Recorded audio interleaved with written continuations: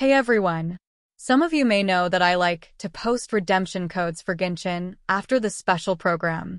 In this video, I'm going to share with you a way to redeem the code without having to copy and paste the codes.